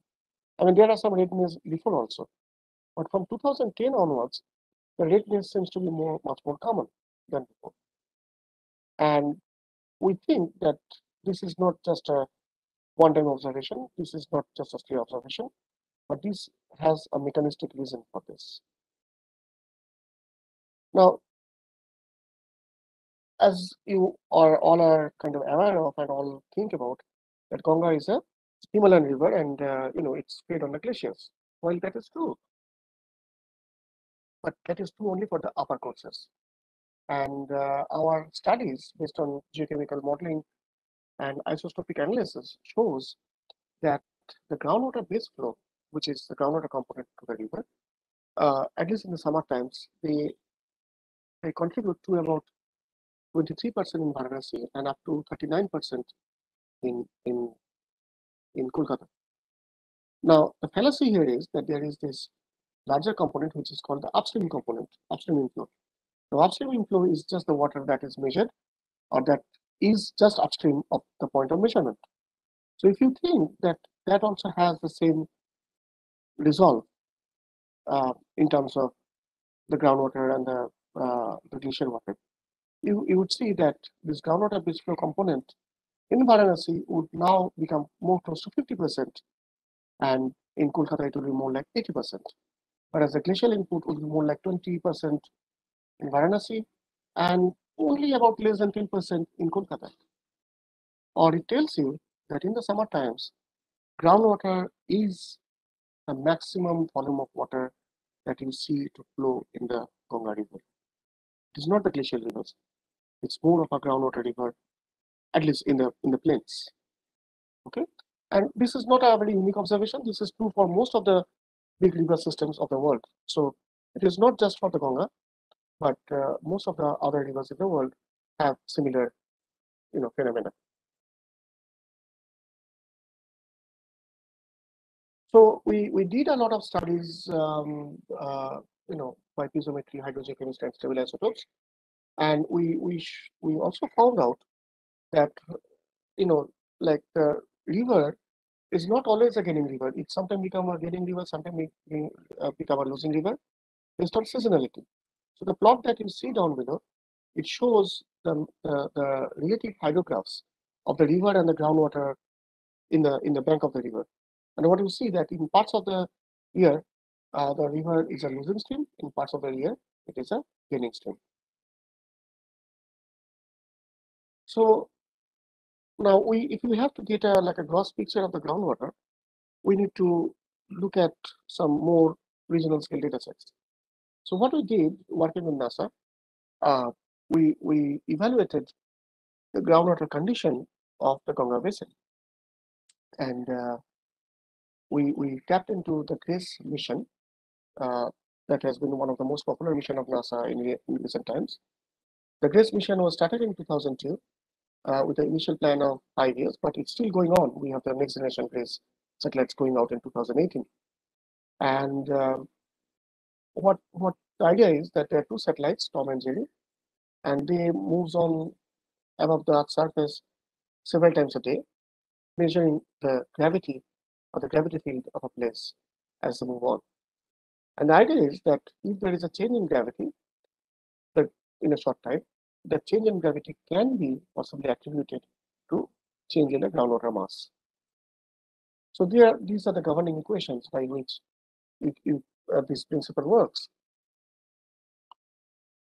And like since the advent of the great satellites, our understanding of the regional hydrologic systems across the world has literally changed over the last 20 years. And now we have a much better understanding how the seasonality and other factors would be influencing the groundwater storage across the world, and for our case in the Ganga Basin. So what I'm showing you is the groundwater storage change data from 2003 to 2014. What you should be looking at, what you should be looking at is this blue area in the northern Indian plains, which is Indus Ganges Brahmaputra Basin, and the red area in southern India mostly. Blue is again good, red is bad. So what you would see that over the years, that blue has actually decreased in North India and has become red. Whereas in southern India and central India, some of the parts the reds become blue. Now I'm not talking about South India at this talk, but what I'd like to emphasize is on the blue that became red in the northern Indian plains, the Indus Ganges Brahmaputra plains. And what we are observing is that in those areas, you have drying off of groundwater happening. So our work got featured in NASA website for a day, and it demonstrated that all these brown areas that you can see are areas where groundwater is, efficiently depleting within our study period. So along with the satellite data, we also used measurement data like ground measurement data, and we found out that parts of the Ganga Basin groundwater is actually being withdrawn at a substantial rate, such that the water level is falling, the groundwater level is falling. Now, the thing is that there are proponents who would say that such fall of the groundwater level is again a climate change impact, and it's because the rainfall in the Ganga Basin has been decreasing, and that's why you have all the drying event happening. The matter of fact is that we did this about 30 years data crunching, and we show you that instead of rainwater decreasing in the Ganga Basin, rainwater is actually increasing in summer times. We're all talking about summer times, okay? So in summer times, rainwater is actually increasing, or rainfall is increasing. So it is, counterintuitive, right? If you have rainfall increasing, why would the groundwater be decreasing? The only other thing that goes in the mass balance that can possibly argue about is that groundwater is being mined out at an alarming rate such that it cannot recharge. We also, looked at climate cycles, like we did hydroclimatic studies, and we, the global climatic systems like ENSO, PDO, NAO, and IOD showed that there is an increasing rainfall, and there is a predicted increasing rainfall in the Ganga Basin. So rainfall is not the culprit; it has to be something else. So we did feed this data into artificial intelligence models, and all of the models suggested that yes, in future times as well as in present times, the groundwater depletion in the Ganga Basin is happening, and it is related to the groundwater mining or groundwater abstraction for irrigation and urban purposes. Now, that's all fine. That's observation, but what is the mechanistic happening? So what we did is that we developed a physical model, like a physics-based flow model, and this model, the way it is working is in the y-axis, the first y-axis, you have the river interactions. I mean, groundwater is going to the river, or river water is coming to the groundwater system, and the the right, and y-axis is the groundwater pumping. And we started reading 4 reaches, and what you can see is that in all the reaches, the groundwater level or the river interaction is going down as the pumping is going up. And the red area down below, which is stream flow capture, is where in years from 2010 onwards, some of these reaches or some of the section of the rivers, they have actually become from gaining, which is getting this flow, to losing. It is losing groundwater to the river system. Or in other words, it is just not that the groundwater is not coming to the river anymore. Now with a change scenario, you have the river water now going to the groundwater system. So we developed a cartoon out of this observation from 1970s to 2016. And what I calculated out that about 59% of the base flow that used to happen in the 1970s have gone down in the Ganga River. And, and if we can extrapolate by 2050, this volume can go down to even less than 75%. And consequently, the river water level in the summer times from 1970s to 2016 has decreased. Again, it has been incremental, and maybe people have been observing, people not have observed, I cannot really say, because we don't have field data. But over the years, we believe that the river water level has decreased because the groundwater component that used to feed it has decreased. Now, if those were data and simulations and all this thing, what is the reality? Now, at the beginning, I showed you one snapshot between 1-2 years that we took the photographs. It just happened that fortunately enough, I had also some older photos. Times when I used to do field work in those areas, and I'm showing you same areas in 2005, 4 and 5, and 2015 and 16, or 16 to be more precise. You can see the changes yourself. I don't have to explicitly tell you about. I'm sure like you can see how drastically it has changed from 2005 or 2004, 2016, just in a matter of about 10-12 years. Okay. So I'm highlighting one reach, which is the Varanasi, where we have done a lot of studies in the last few years. And in Varanasi, we have actually set up a natural laboratory to study these groundwater river water interactions. And what we have done is we have been studying the river pollution, river level, the groundwater level. We have got instrumentation all across the city, as well as the river. And we have been studying, the river for 2014 to 2019, and we're still doing it. We also had embedded a sensor in the Ganga River, where it was giving us, real-time measurement of the usability of the Ganga River water. We also did geotechnical exploratory drilling, where we kind of demonstrated or identified like how is the subsurface structure of Varanasi. And here is one of the cross sections, which shows that closer to the river, you don't have a confining layer stopping any infiltration from the top or stopping any interaction of the groundwater with the surface water. We also did geophysical exploration to kind of substantiate our point observation in the field in the geological domain, and try to understand how these layers, the confining layers, or the presence of the confining layers would be influencing the groundwater river water interactions. So eventually we constructed this framework, kind of simplified framework, which shows that there are 2 major aquifer systems in Varanasi, and closer to the river, like the river channel, you see that the blue, the river channel, is in direct contact with the yellow, which is aquifer, telling you that the groundwater is directly interacting with the river.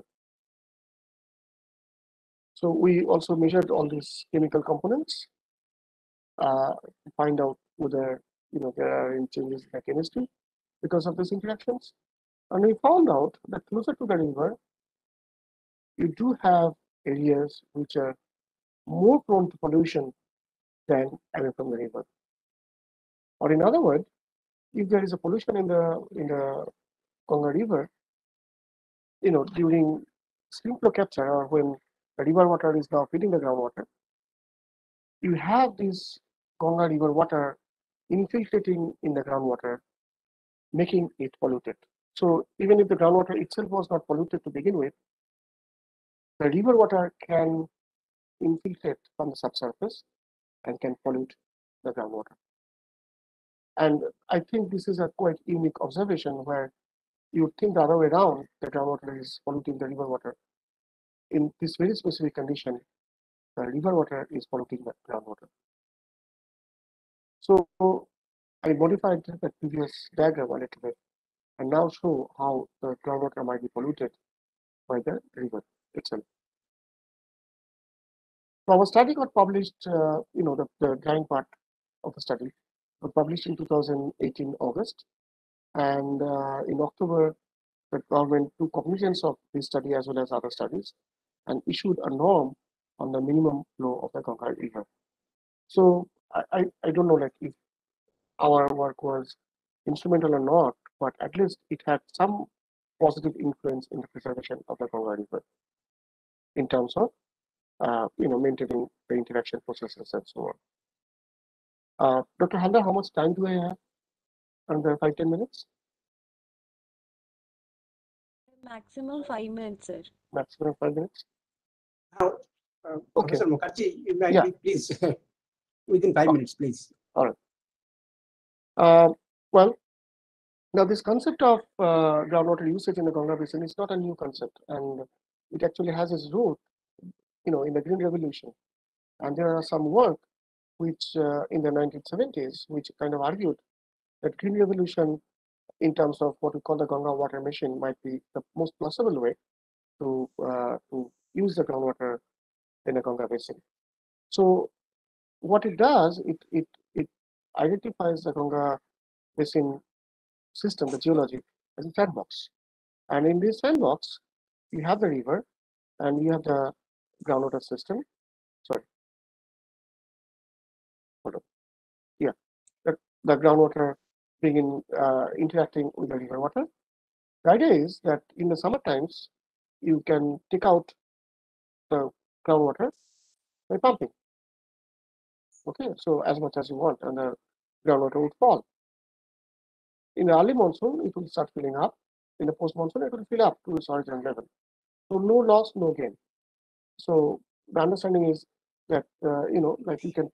So your groundwater system is acting as a bucket. You use the bucket in summer times, and it fills up again in the monsoon time. Now, in case you have insufficient monsoon, which is quite common in these areas, what you can do is you can go for policy interventions and go for artificial recharge. Now, this is all fine, theoretically, and artificial recharge should fill it up. The problem is that this idea of sandbox model for the Ganga River basin is actually geologically not true, and we have done studies in this area for last several years. Our transboundary study from Pakistan to Myanmar, and what we observe that the subsurface of the Ganga basin or the Indus basin or the Brahmaputra basin are not sandboxes, but they are pretty complex geologic systems, and an interaction in this complex geologic system needs to be understood by proper study, which has not been done. Further, at least in Bengal, we know that we have this arsenic pollution, but this arsenic pollution, which is mostly natural to our understanding, is further aggravated by the pumping. This groundwater pumping that started in the 1970s, it aggravated this pollution extent. So the obvious questions are that is the Ganga on the verge of drying? If it dries, it will create a food insecurity by 2050. about 100 million people would not have food in the Ganga basin. So obviously, we need to design our study properly so that scientifically prudent, comprehensive water management can be resolved, and that can save the Ganga River for the future times. Thank you so much, and I'll appreciate any questions that you might have. Thank you so much, sir. Thank you for delivering such a wonderful session on this important topic, and it was really very much interesting and incredibly useful. So we have few questions. Sure. Just a minute, let me check the questions, sir.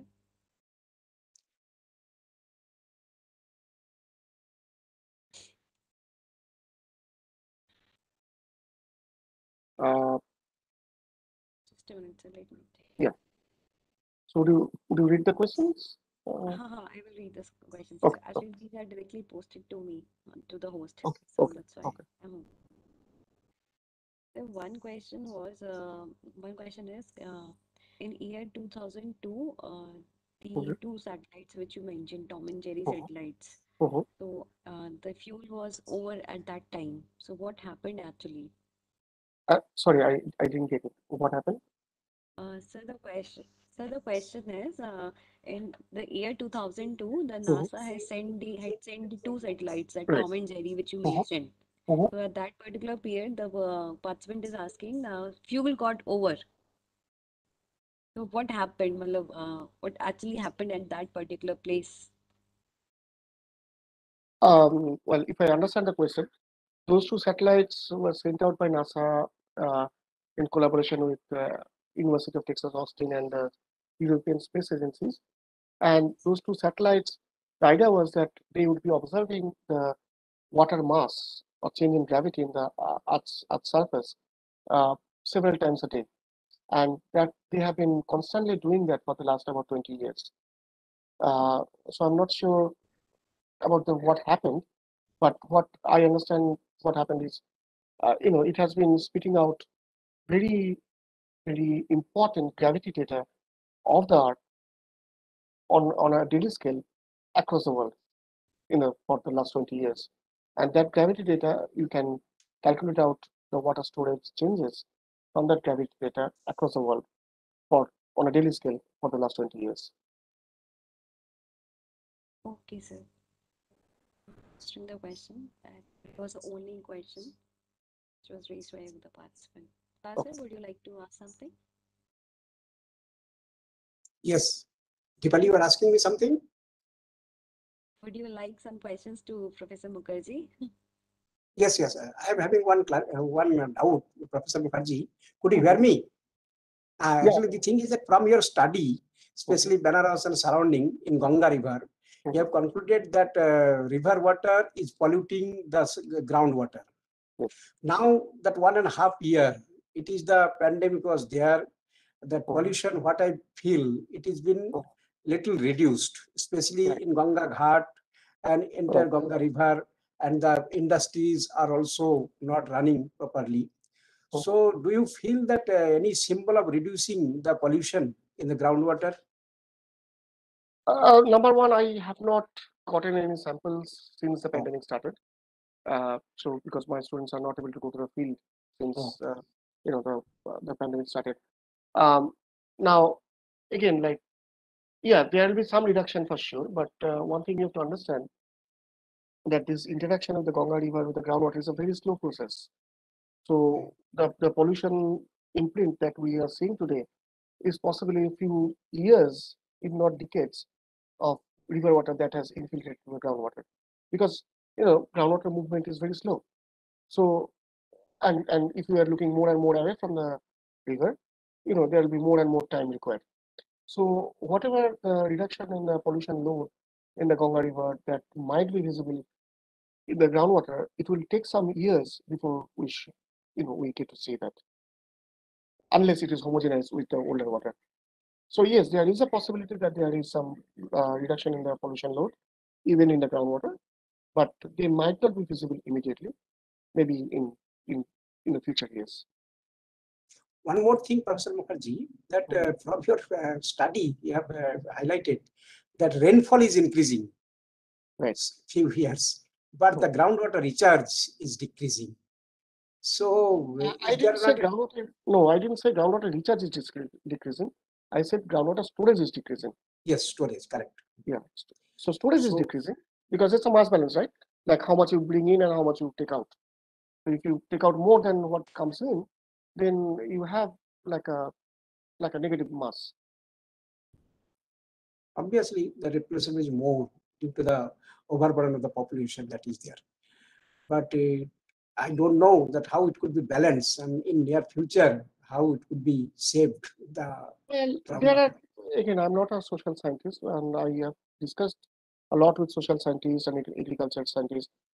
One of the problems that lies in all these areas is that the farmers, the irrigation practitioners, they actually withdraw more water than actually they need. Yes. I mean, and that's a common notion, and that's a, I would say, sometimes, groundwater is free, right? In some sense, it's free. So if you have a way to get the pump working, you can take out groundwater. There is no charges on that. And generally we have this notion, more is better, right? So whether you need it or not, that's a different question. But human greed, I suppose. So if you have a resource which is available free, take it out as much as you want. And that has been actually creating much of the problem. Much of the water that is being taken out for paddy cultivation and so on, actually is not required by the paddy plants. And much of it becomes evaporated out to the atmosphere. What it's causing actually is recirculation or evaporation of water to the atmosphere, actually causing local scale greenhouse environment. Actually, is driving local scale climate changes, which is not very observable with small data sets, but we know that it is happening. So some of these changes in the weather pattern actually is being caused by local scale greenhouse effect. Now, of course, a farmer would not understand that, and it is also our responsibility to kind of make that balance and translate them the needs and what they should and should not. And last question, Professor Mukherjee, that in geophysical prospecting, I've seen that from your figure that your team is doing oil logging, correct? That is good, very good. Yeah. Apart from that, any other, of course, you have mentioned that for the shallow water, you are doing some geophysical prospecting. So what are the prospecting, apart from the oil logging, you are carrying out? Yeah, so the oil logging was more to understand the aquifer characteristics, Correct. but we also are doing, resistivity profiling and seismic profiling. We are using some of the most modern geophysical techniques like GPR. I showed you a figure of GPR, as well as ambient. Again, I'm not a geophysicist, but I know how my colleagues are working. So there is an ambient noise-based signal processing. So seismic then. Yeah. So basically, like you don't have an active source, but you use the ambient sources like vehicle and other things moving on, and the waves that are getting generated because of that, that are getting logged. Correct. Okay, thank you very much for a very elaborative and nicely in groundwater, especially groundwater phenomena you have told, especially in Gangetic Plain. It has to realize that what is happening, and very exhaustive study you have put in front of public. Nice to have it. Thank you so much. Thank you very much. Thank you so much. Thank you. Thank you for inviting me. It's a pleasure to have you with us. Thank you so much for joining and addressing our audience. Thank you so much. Thank you, Dr. Haldar.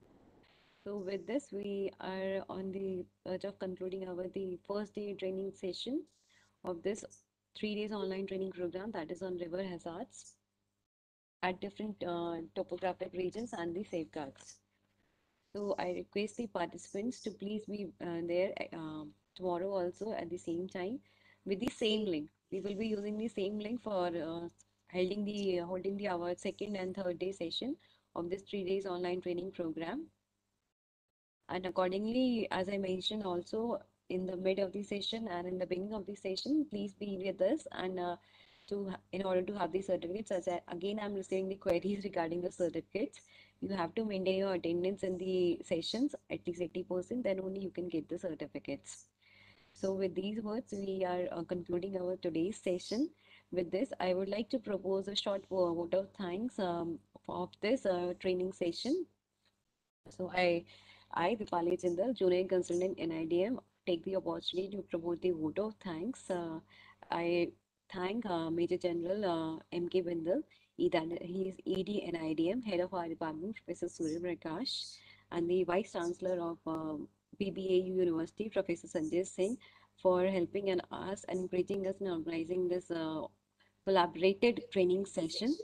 I thank Dr. Amritlal Hadar, who is the convener of this program, and because of him, we are able to conduct this program flawlessly. I also thank my teammates for their all-time support, Dr. Harjeet Kaur, Dr. Raju Thapa, Mr. Anil Pitet, Mr. Ajit, Mr. Harihar, who are always there and encouraging all together to complete these sessions and provide the audience flawless talks and webinars. Last but not the least, thank you participants for making time to sit through this presentation and asking your queries and making the sessions most interactive one. Please join us tomorrow. See you at the same time. Thank you so much.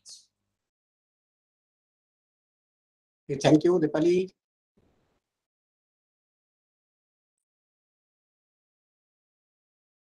Professor Datta would like to say something. No, thank you so much for conducting the session so nicely. And I look forward to meeting all of you tomorrow, 11 o'clock. Thank you, sir. Yes, yes. Thank you so much. Okay, thank you. Thank you. Thank you, sir. Thank you for joining. Thank you so much.